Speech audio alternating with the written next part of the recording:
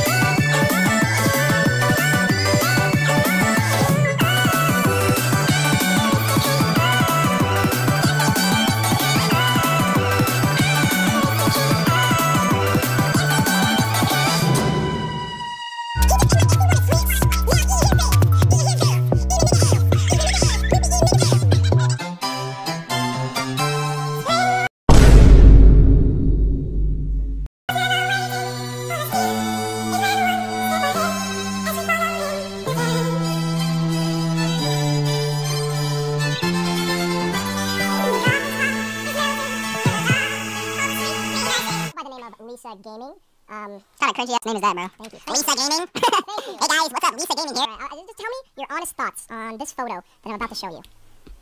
Bro, what the f is that, bro? Are you serious right now? Are you serious right now? Are you serious right now? That goofy ass picture? That Nickelodeon song running over here. That I was like all of this. That was the inbred Lego piece. What is the f***ing time? That Gaming by the Cincinnati Bengals O-line.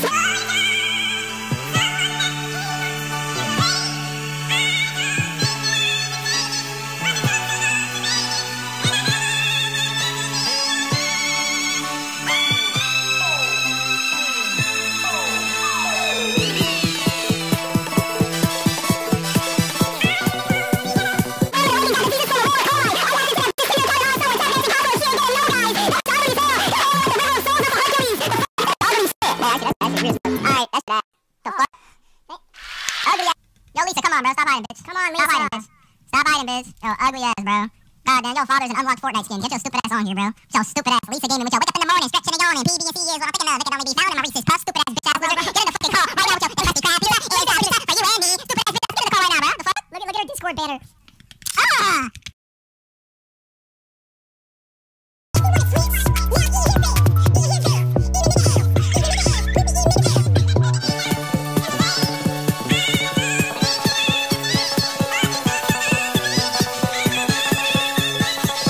Packard offered to pay you to make the leg break Packard 4 thumbnail, and you made 2 different versions, and then he didn't pay you for either, and he didn't use any of your thumbnails either. Is that correct? He used the second one in the actual, like, the file with stuff got going on here. He used the one with just your guys' like thing with the Star Wars stuff. Okay. For about 2 weeks before it was taken down and a new thumbnail was made, and I wasn't even notified of much. So. And you were never paid or credited for it? Nope. So you reached out to Packard's girlfriend, and you also reached out to him, and you got no response? Nope.